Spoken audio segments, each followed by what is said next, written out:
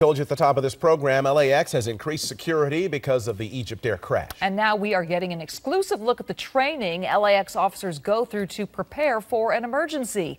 Eyewitness News reporter Rob Hayes is here with that part of the story. Rob? Well, Mark and Michelle, whenever there's a terrorist act or the threat of a terrorist act, the LAX police ratchet up their presence at the airport. Today is one of those days. You'll see more officers, more dogs, and more weaponry. We spent a couple of days with the men and women of the LAX police force, and they brought us deep inside their operations with an eye-opening look at their weapons and training.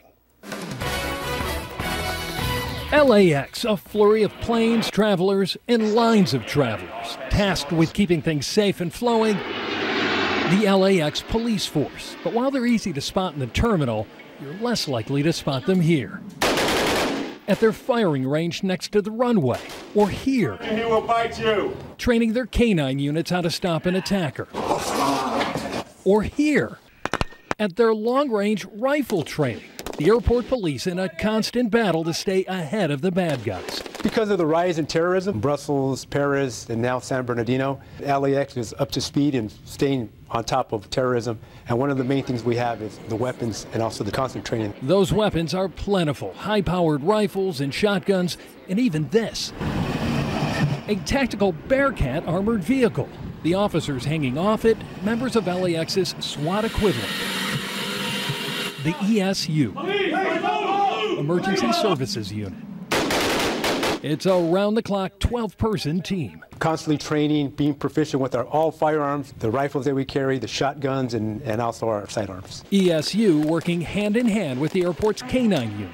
May I have your attention, please? The exact number of bomb-sniffing dogs is classified, but we're told it's more than any other airport in the country. But the LAX dogs aren't just trained to sniff out explosives. Now, these dogs are multitaskers. They're also patrol dogs, which means they're trained to go after suspects. Most of the local police dogs you see, they're called patrol dogs. They only search for suspects. These dogs search for suspects, but are also trained in explosives. They're able to switch gears. Officer down straight ahead. There are roughly 500 sworn LAX police officers. Keep in mind that last year alone, some 74 million travelers came through LAX. The police walking a fine line between keeping flyers secure and making them feel intimidated. When they come here, they want to feel safe, but they don't want to feel like they're imprisoned with an overabundance of guns. Some of them will tell you, is this really necessary? Which we understand, but it is a sign of the times.